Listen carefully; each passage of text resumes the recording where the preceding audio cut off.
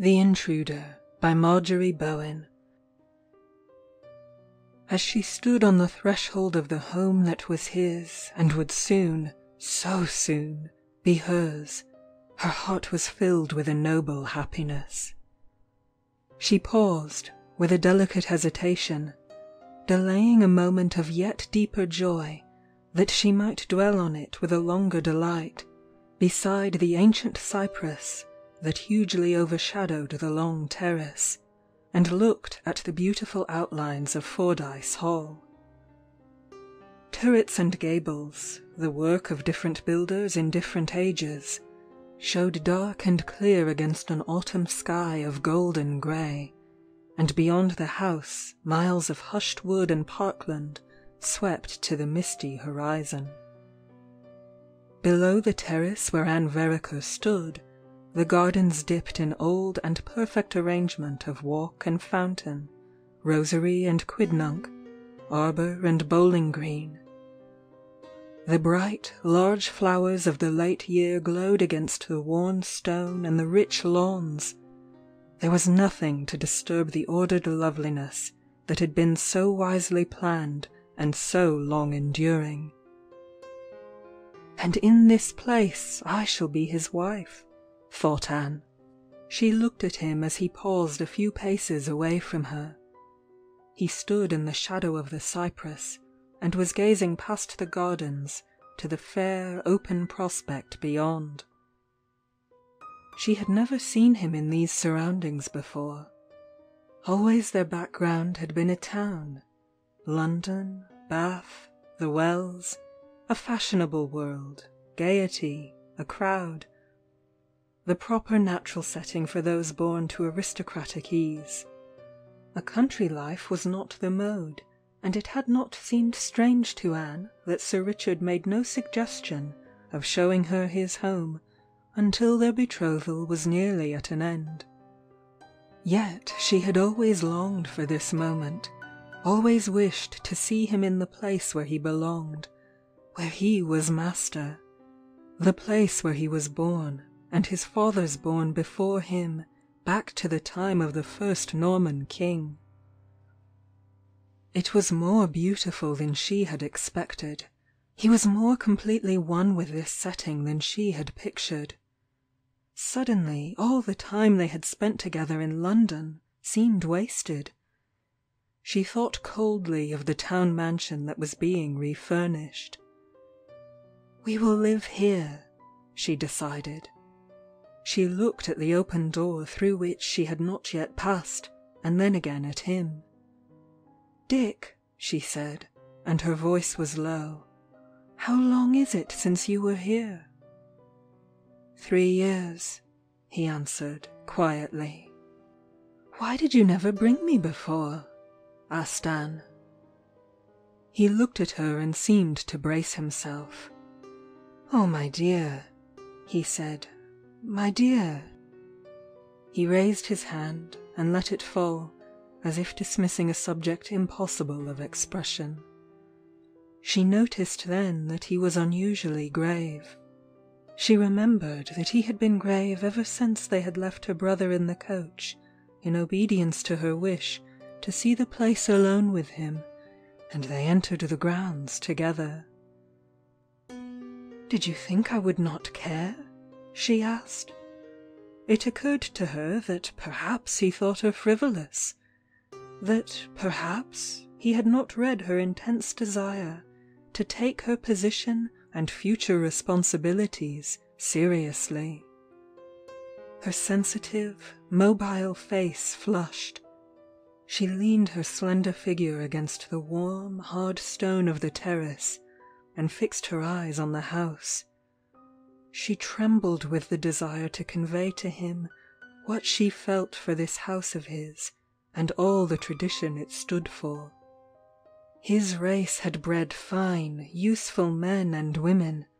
She wanted to tell him that she would be worthy of them. But he was so silent that her delicate desires were abashed. "Shall we go into the house?" she said. "Ah, yes," he answered. "I hope, Anne, that you will like it," he added. And she smiled, for it seemed to her that his tone was a very formal one, to be used between such complete friends and lovers as they were. But it did not displease her. She liked the surprises his moods afforded. She was even glad of his present gravity. She felt reserved herself in her own deep happiness. They walked along the terrace to the side door that stood open. The sunlight had parted the grey veil of clouds and lay lightly over the steps as Anne Vereker ascended them and entered Fordyce Hall. In accordance with her wish, there were no servants to welcome them. "Let me be quite alone with you for the first time," she had said, and he had acceded to her whim without comment. She had always been exquisite in her observation and keen in her perceptions, and since she had met Richard Fordyce, she had known the great sharpening of the senses a strong passion brings. Colours, sounds, light, and perfume were now to her so many ecstasies, almost unbearable in their poignancy.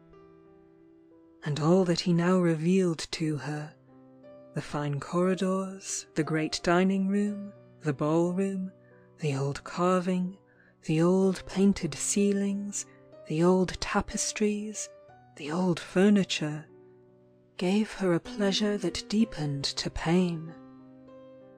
In the deep oriel window his quarterings showed, and the bearings of the various heiresses who had at one time or another graced the name of Fordyce.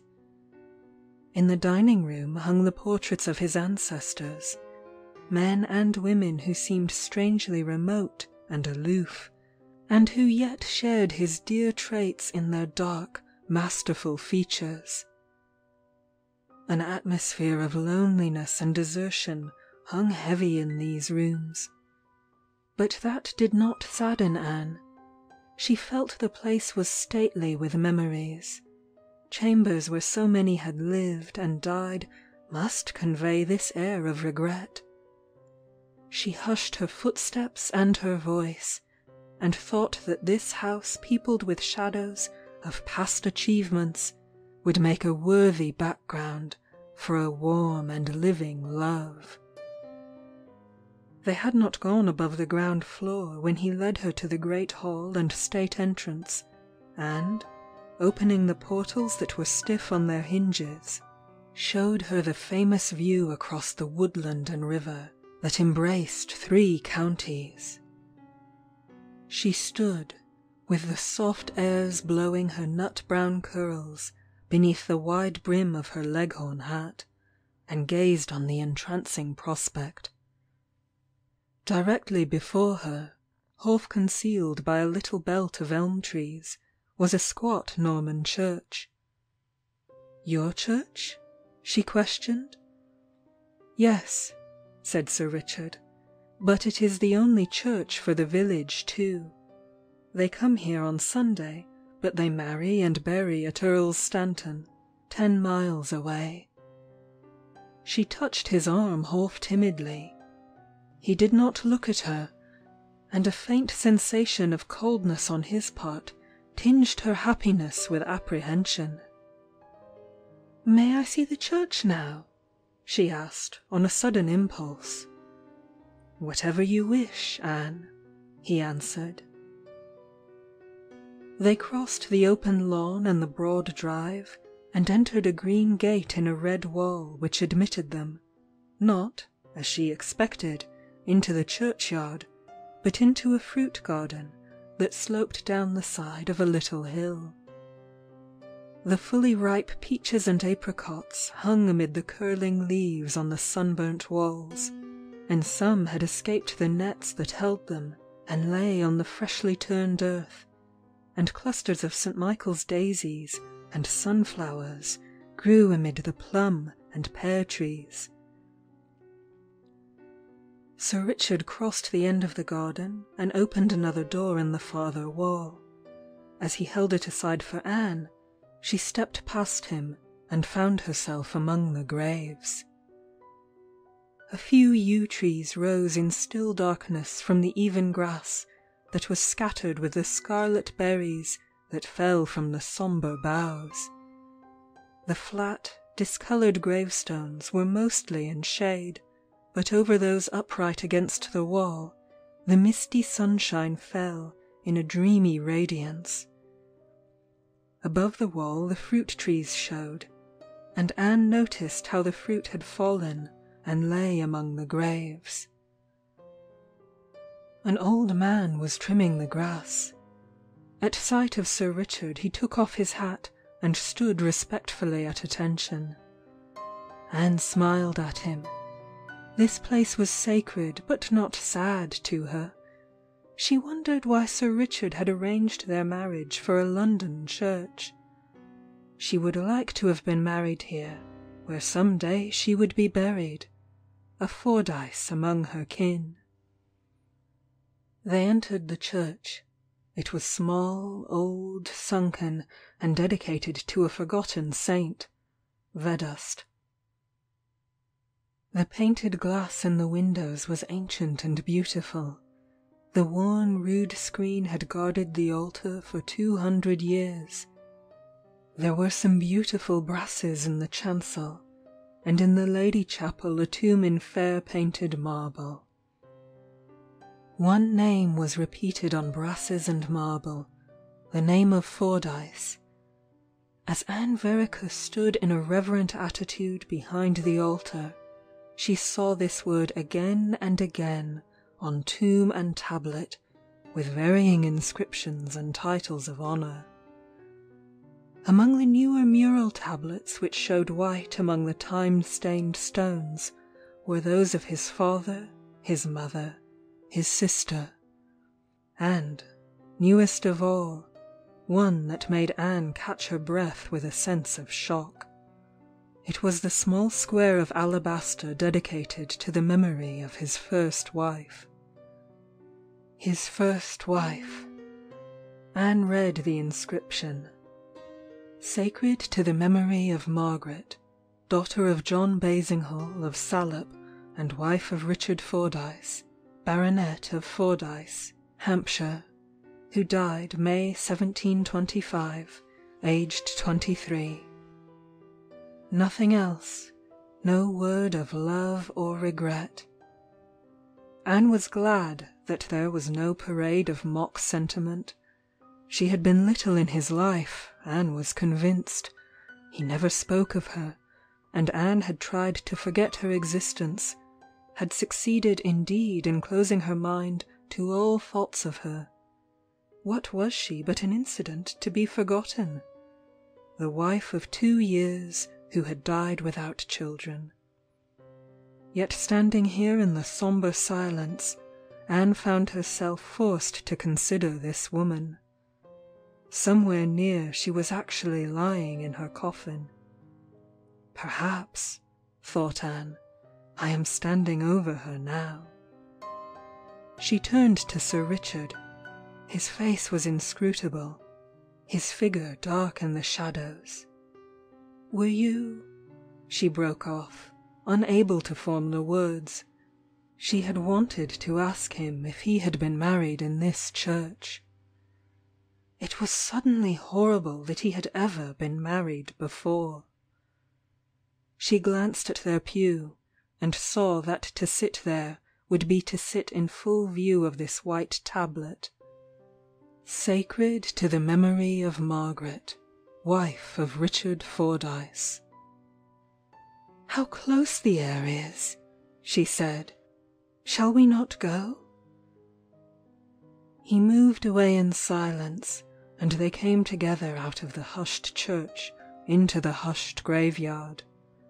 The sun had withdrawn behind the increasing grey vapours, and would be seen no more that day. The elms that half concealed the house were shaking in a little breeze, and the yellow leaves were drifting steadily down. The place was sad, sad with an atmosphere her happiness could not defy. The air had become chill, and she shivered in her silk coat. In the distance the old man was cleaning the moss from a headstone. It occurred to Anne that he had seen, many times, this Margaret. She wished to stop and question him, for a great curiosity now pressed her about the woman whose existence she had hitherto been content to ignore. Had this dead wife of his been dark or fair, sad or gay, beautiful or lovable? She had heard nothing of her. She was sure that she had been an insignificant personality, but she wanted to ask the old gardener and be certain. "How silent you are, Anne," said Sir Richard. She looked up at him with a little start. "So are you," she smiled.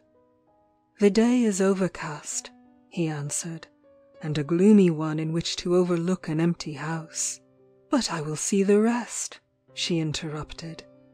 "An empty house, your home, Dick, and mine to be." "You like the place?" he asked. She wanted to say so much, and words were so inadequate. She wished he would look at her.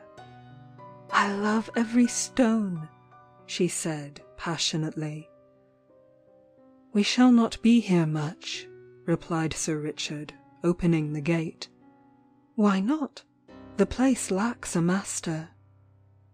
"Oh, it is old, and dreary, and in need of repair." "That can be altered," she smiled.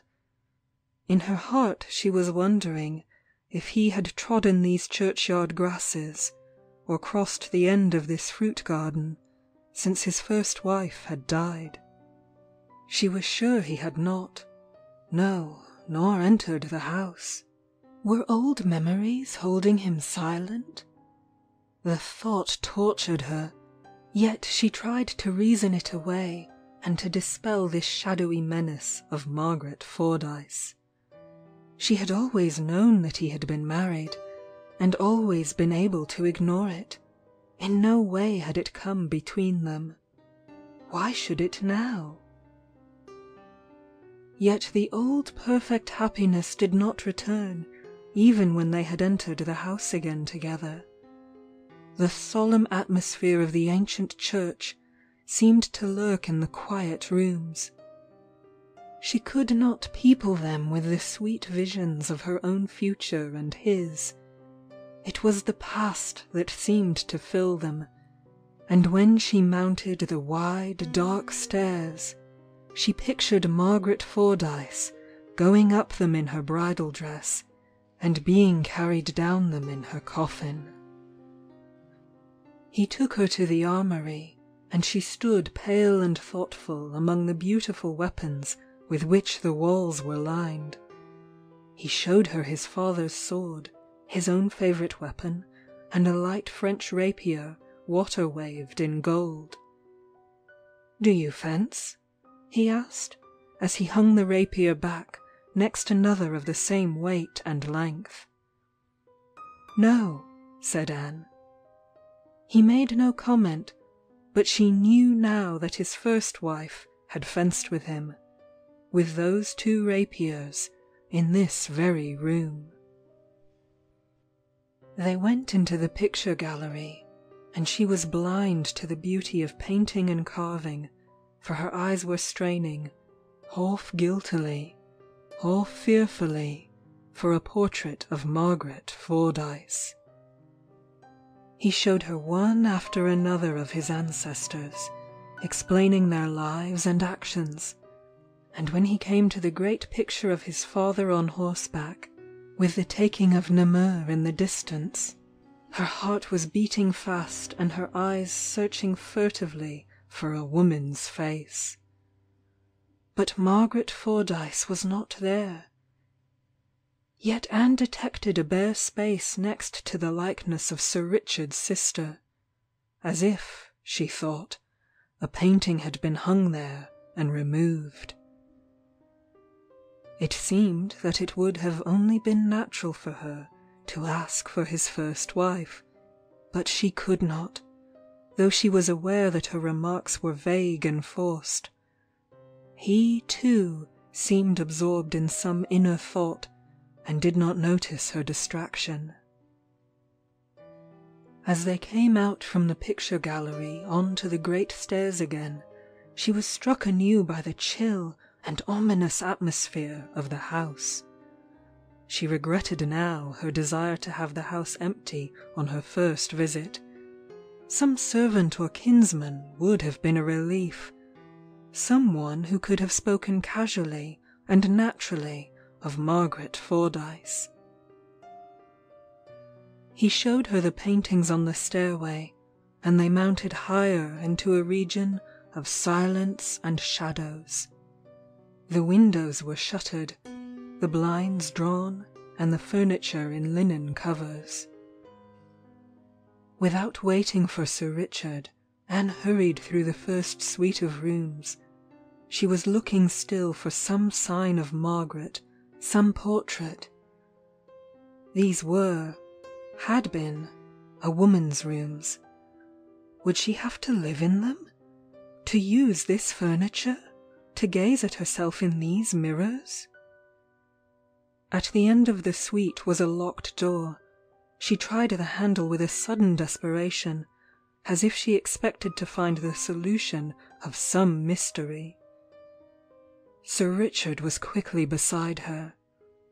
"There is nothing of interest there," he said quietly. She turned, and they looked at each other for the first time since they had entered the house together. "Why may I not go in?" asked Anne.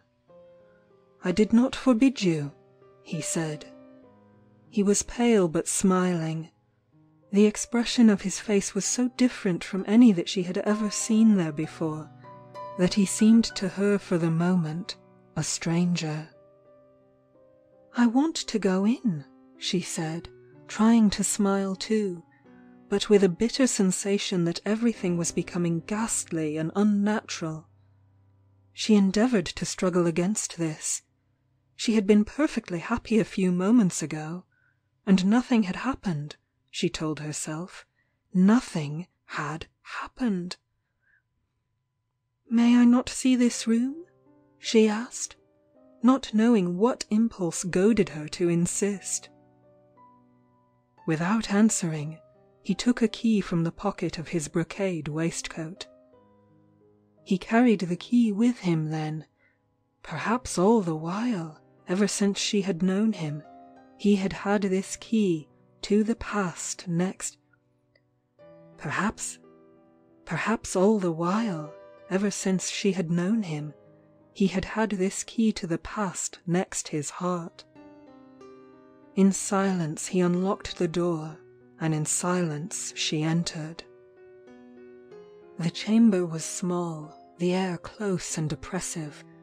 The first glance showed Anne that it was a lady's apartment, and that it had been locked away hastily, with every article untouched as the former occupant had left it.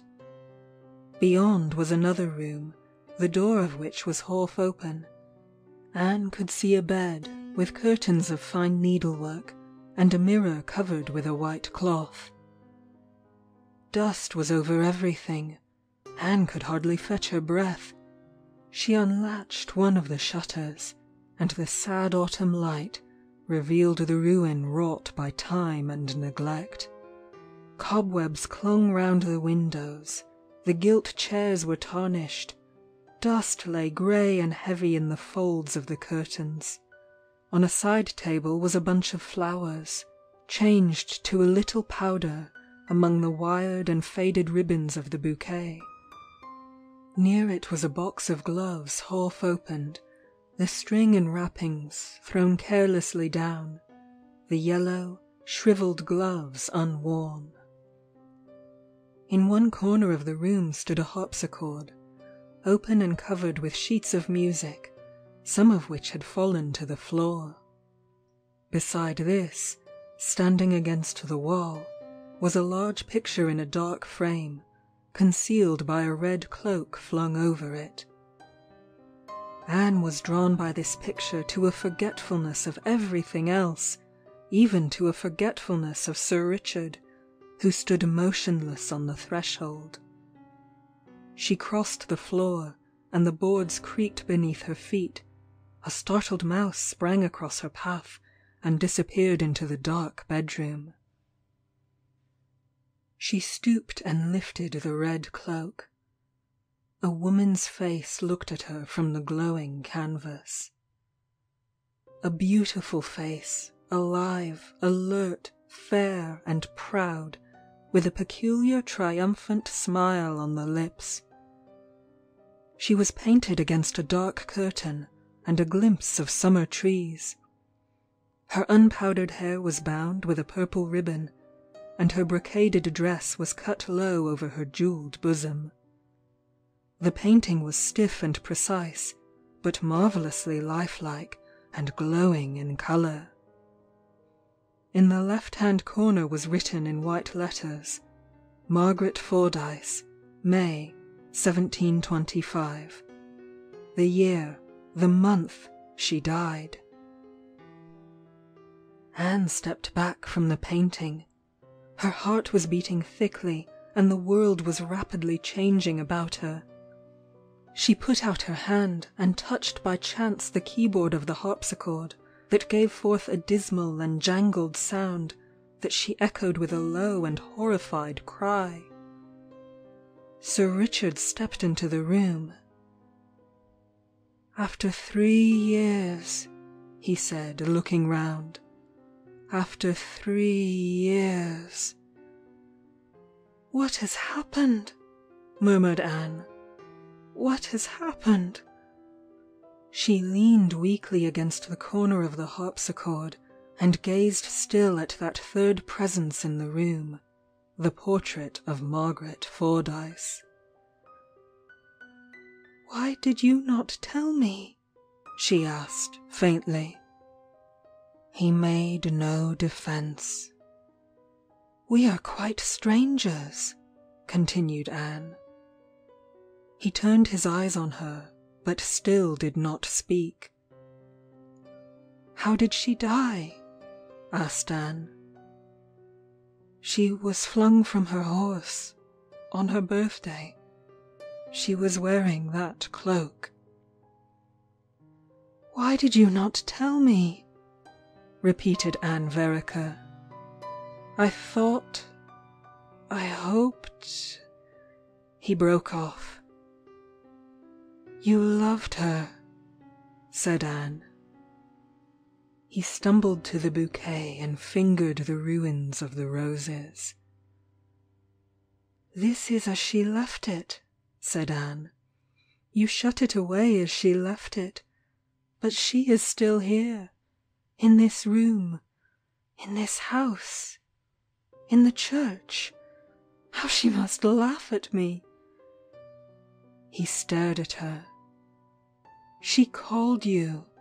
You could not help coming here, even though it meant bringing me. I was to help you forget." The triumphant face on the canvas seemed to deepen its disdainful smile. "You will never forget," continued Anne. "You love her." "She is dead," said Sir Richard, and he braced his shoulders with the action of a man who endeavours to shake off the oppression of a hideous dream. "Dead, dead." "She is here," repeated Anne. Sir Richard turned his eyes fearfully, hungrily, to the portrait. "Oh, God!" he said sharply. "This is tragedy," thought Anne. She seemed dull in a dull world. She looked across the harpsichord and noticed that the rain was falling aslant the dry leaves on the withered trees outside. When last the sun shone, she had been supremely happy. What had happened? Nothing, save that she had seen the portrait of Margaret Fordyce. She had loved him so sincerely, and he had used this love of hers as an opiate, and now the other woman triumphed. "Dick," she said in a hopeless voice, "I am going." He did not answer. The painted figure seemed to step from the frame and dominate both of them. Before her beauty, her assurance, Anne felt insignificant, a creature who did not matter. Sir Richard picked up one of the faded white gloves and sank onto the tarnished chair. He looked at the portrait, and Anne knew that the last 3 years had rolled away for him. He belonged to the other woman. Anne Vereker, the intruder, left him with his wife and went away forever. End of The Intruder by Marjorie Bowen.